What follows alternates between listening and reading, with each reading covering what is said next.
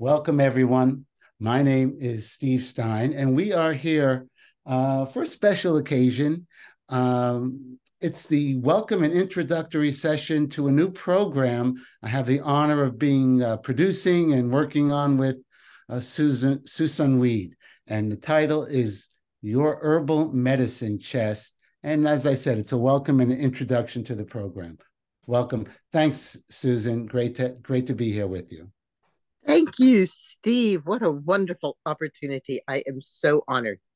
We live in times that seem very troubled to most of us. A lot of people feel kind of threatened, and we're so used to going to doctors and drugstores to get our medicines. But what if those things just disappear? So here is my herbal medicine chest for you. We're going to be looking at how we can take care of ourselves. I'm a green witch. That means I work with green, and I'll be sharing all kinds of green blessings with you in this course. You can also read any of my 6 books, starting with Wise Woman Herbal for the Childbearing Year, Healing Wise, Menopausal Years, New Menopausal Years, Breast Cancer Breast Health, down there, and my latest book, Abundantly Well. So if you say, as I'm talking to you, I wish that was written down, it is written down, and this is where you'll find it written down when you want it. Okie doke. What do we have for you next? I work with plants, and I also work with mushrooms because I live in a beautiful forested area where there are lots of mushrooms. We're not going to be talking about mushrooms in our herbal medicine chest, but I wanted to let you know that I do indeed think that mushrooms are very important, and I hope that you're starting to figure them out. You see, I live in a homestead, and so I get to learn lots of herbal medicine from the creatures that live around me. All different kinds of creatures that can help me figure out. I actually once wrote a book. It was never published. I wrote more for myself, called What Goats Eat, because I've lived with goats for many, many years. And I think that goats are superb herbalists. So we'll be sharing lots of information that the goats have given me as we talk as well. We're going to be using our senses. Now, that's a kind of odd statement, isn't it, Susan? Here you are. You're just a flat image on a screen. And the very essence of herbal medicine is using our senses. One of the most common things that I say to students is close your eyes. Don't look. Recognize the plants by smell. Recognize the plants by taste. So I want to remind you of that, even though we have chosen for these sessions to be on screen. You're going to have to get out there yourself into nature, get your feet off, get your shoes off and your feet on the earth so that you can actually experience and work with the plants themselves. This is not intellectual so much as it is heartfelt and from a very deep part of yourself. That's the part we're looking for.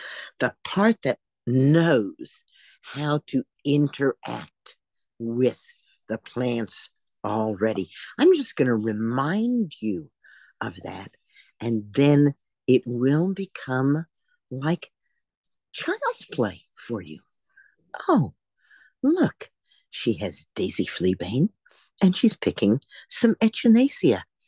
Perhaps her mother has a headache, or her dad has a fever. Even at this tender age, you can become an herbalist because it really and truly is child's play. So easy to do, so easy to understand before you know it. Before you know it, you'll have a collection of baskets for gathering herbs and shelves with all kinds of herbal remedies on them. Many of my students have told me that they had to ask for cabinets because they found that they were making so many different herbal remedies. Here's one day's work with an apprentice. An apprentice who was here from Germany last year was amazed at the end of her 7 weeks here how many remedies she had made during her short visit. Here's just a few of the easy to make remedies that we're going to be talking about.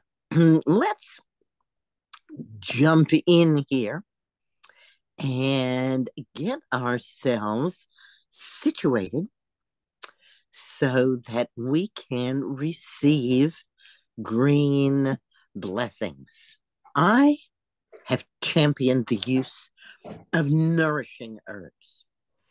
When I started studying herbal medicine, herbalists were very proud and very happy to use herbs that were extremely drug like. In fact, they seemed to choose the most poisonous and the most dramatic of the herbs to use over and over again. I was told, well, drugs are made from herbs. And while that certainly was more true when I started doing herbal medicine 65 years ago, it's still not my chosen way to work with herbs. I want to work with nourishing herbs because you can use nourishing herbs freely. You can use them every day. You can use them as your drink. You can use them as your food. You can use them with water. You can use them in vinegar. You can use them in honey. We're going to be talking very quickly about how we might put herbs in water, vinegar, honey, also oil and alcohol as we go along in this little welcome and introduction. Here are some nourishing herbs, ones that are in my life on almost a daily basis. Nettle, also known as stinging nettle, comfrey leaf, oat straw. It gets a red underline because the spell checker doesn't like that I make it one word. Red clover, hibiscus, linden, slippery elm, and astragalus. These are all herbs that have no strong scents. They don't have any volatile oils. Of course, each one has its own unique aroma, but they're not things like peppermint and lavender and lemon balm and eucalyptus that have very powerful scents. In fact, by their scents, we know they're not nourishing herbs. Here's a few examples of some of the nourishing herbs that I like to work with. And let's remember that nourishing herbs are the safest. The side effects are rare. They can be taken in any quantity for any period of time. Nourishing herbs are foods like leafy greens, garlic, and carrots. They provide high level nutrients, including vitamins, minerals, trace minerals, starches, simple and complex sugars, bioflavonoids, carotenes, and essential fatty acids. And how did I leave out protein? The nourishing herbs are exceptional sources of protein. And here we go. One of everybody's favorite nourishing herbs, stinging nettle. I took this picture this morning, November 5th, in the Catskill Mountains. I don't live in a frost-free climate. We've already had several frosts, but the nettle is still very beautiful. And we would use it dried to make a nettle infusion. Where's our nettle infusion? There we go. You can see the nettle with the stalk and the leaves here is infusing. That's a full ounce of nettle per quart of water, or 2 ounces of dried stinging nettle in each one of these half-gallon jars. They'll be steeped for 4 to 8 hours, getting lavish amounts of protein and minerals out of them. All right.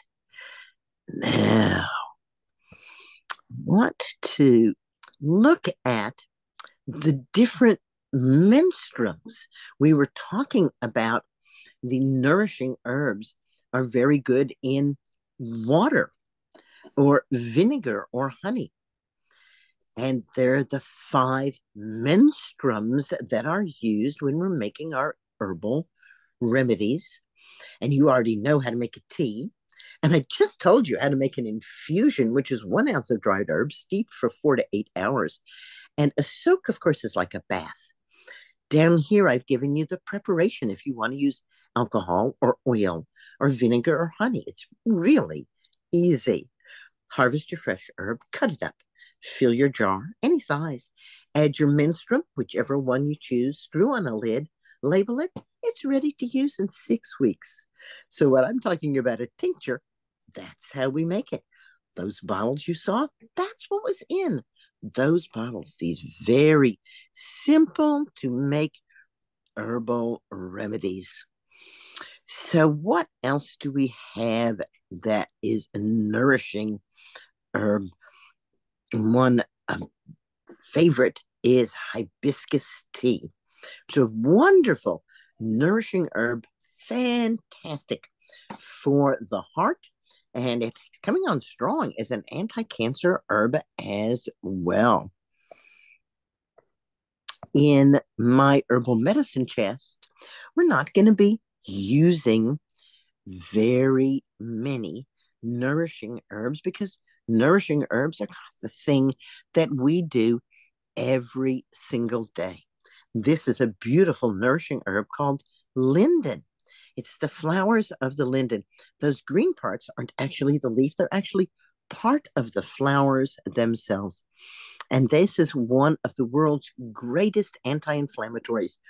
For most people, it's 10 to 100 times more effective than turmeric and 10 to 100 times tastier to most people as well. Here's our linden infusion. You can see we did the same thing. We put in 1 ounce of dried linden per quart of water. These are half-gallon jars. So there's 2 ounces of dried linden. That's the flower with the green part of the flower, to half a gallon of water. That steeps for 4 to 8 hours, providing a brew that is tremendously healing to the cardiovascular system, enlightens your mood, and, oh my goodness, is really potent against coronaviruses. How useful to us. The primary nourishing herb that we will be talking about when we're looking at our herbal medicine chest is slippery elm balls. They are great for digestion, and I'll tell you lots of slippery elm stories because, wow, do I ever have some slippery elm stories when we get to slippery elm. Now, let's look for a minute at some tonifying herbs.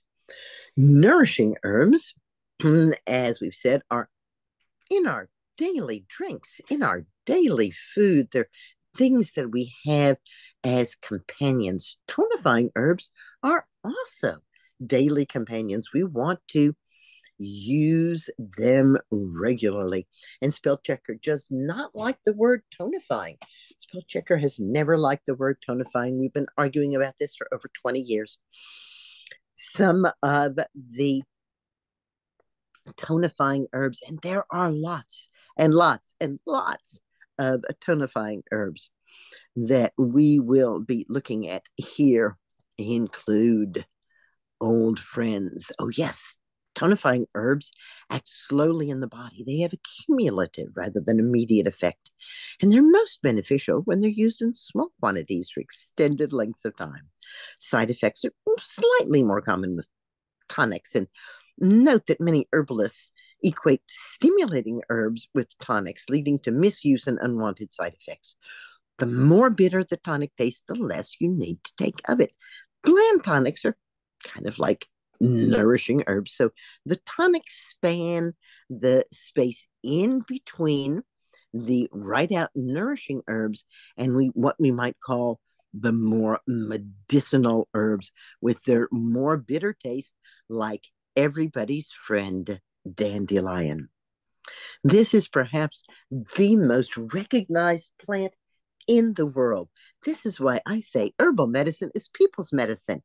Everyone is an herbalist. If you recognize dandelion, you're already an herbalist because any part of dandelion picked on any day of the year and prepared in any way, whether you use water, alcohol, vinegar, honey, oil, makes a great remedy.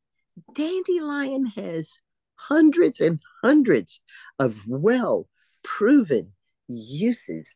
It's a tonic and it can also be used in acute situations. Thank you, dandelion. We are so blessed by all of the wishes that you grant us. I couldn't help but include my goldenrod flower honey in our tonic section. We're not going to be talking about it in our herbal medicine chest, but perhaps where you live, there's still a little goldenrod flowering and you can capture it and put it up in some honey. It is one of the best tonics as we go into the winter. I really love it in my teas. All right. A lot of the herbs in the herbal medicine chest are stimulating and sedating.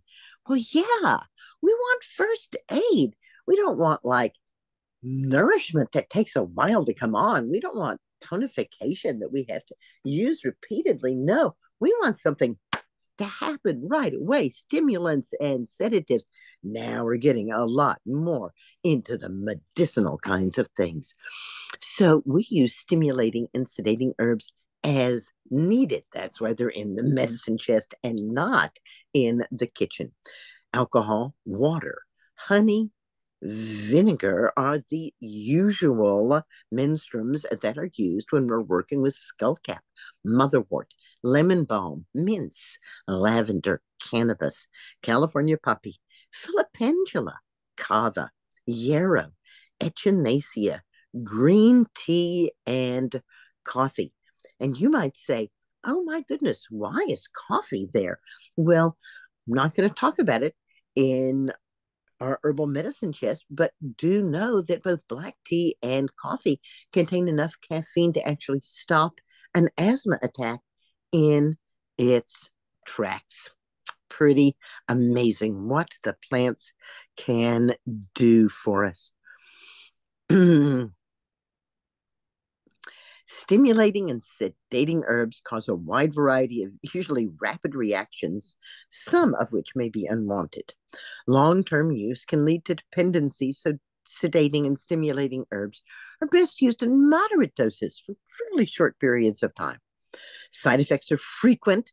There may be loss of tone or a rebound manic effect when the herb is no longer taken, and some parts of the person may be stressed in order to help other parts of the person, whether it's an herbal sedative or stimulant or a drug one, the same problems apply. Here's a wonderful picture of some thyme in my garden. And we have just made some thyme honey.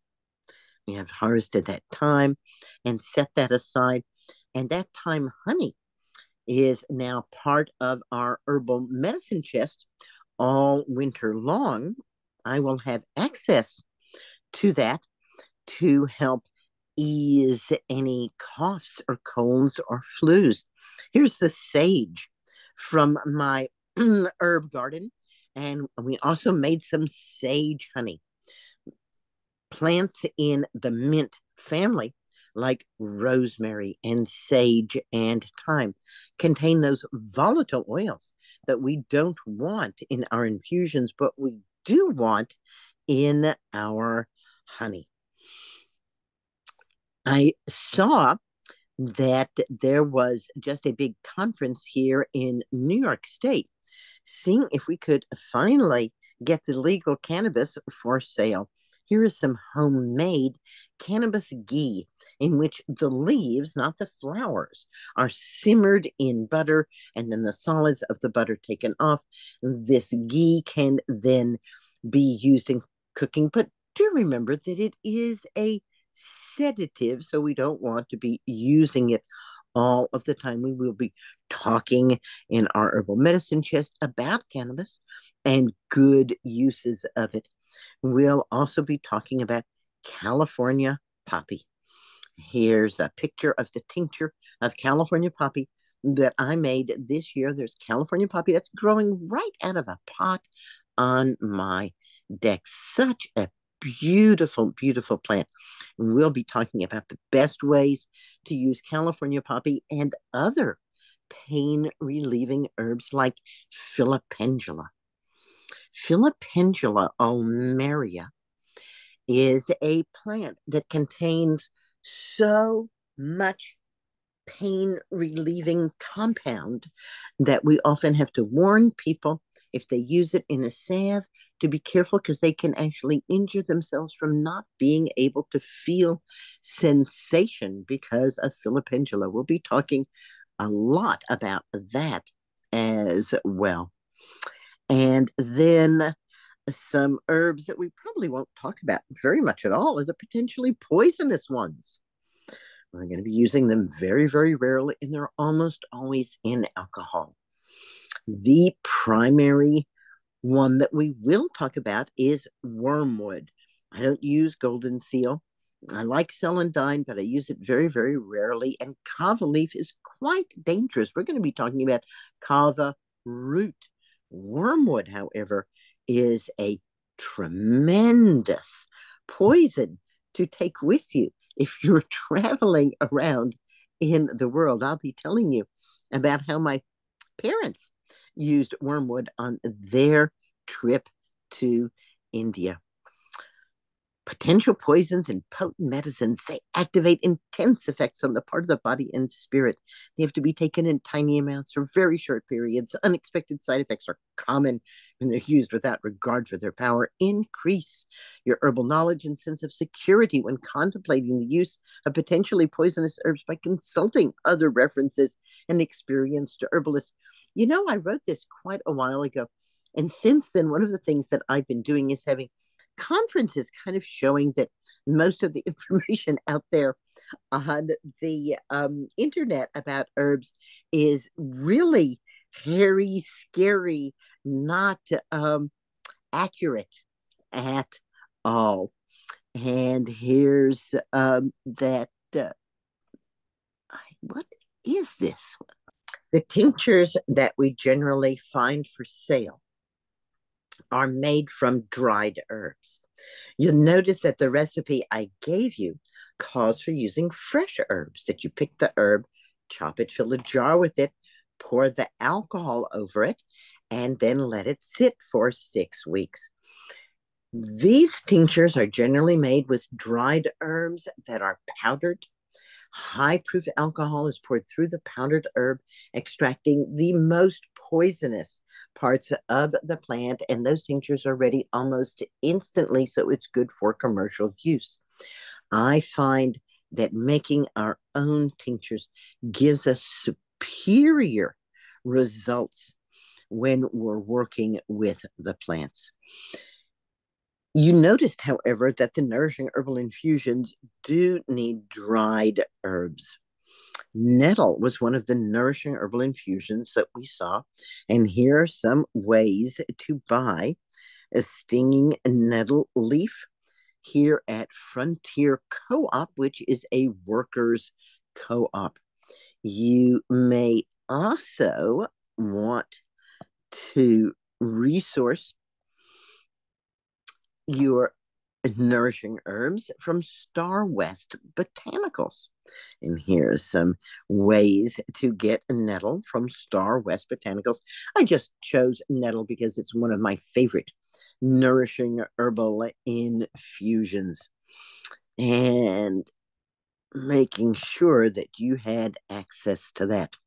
So that should give you a brief but pretty clear idea of what I'll be referring to. We're going to start with yarrow self-defense. I'm going to be talking about yarrow tincture. Do you know what a yarrow tincture is? Yes, you do. It's made by harvesting fresh yarrow, chopping it up, pouring 100 proof vodka over it, and letting it sit for 6 weeks. Same thing with skullcap, filipendula, cannabis, California poppy, and kava, hypericum, wormwood, and echinacea. We're going to make tinctures of each one of those. Can you buy the tinctures? You can. And as we move into my herbal medicine chest, I'll also be sharing with you some places that I think make really good tinctures because they're using fresh plant material and not dried plant material. Dandelion, plantain, and slippery elm are plants that we're not going to make tinctures of. Your herbal medicine chest contains a lot of tinctures because tinctures are the easiest form of herbs to carry around with us. Unfortunately, they don't extract any of the nutritive qualities from the herbs. So this has been a fun time together. If you are totally new to herbal medicine, and there are so many people who are interested in really next to nothing, I hope that this has been an easy and brief introduction so that as we move into looking at individual plants and how to use them, you'll feel confident and like you can hum along with Spirit of the plants has come to me in the form of a beautiful dancing green woman. Green blessings, everybody. All right. That was great, Susan. Well, I'm sorry that Zoom didn't want to accept more than a set number of I'm gonna images, but I'm fun gonna nonetheless.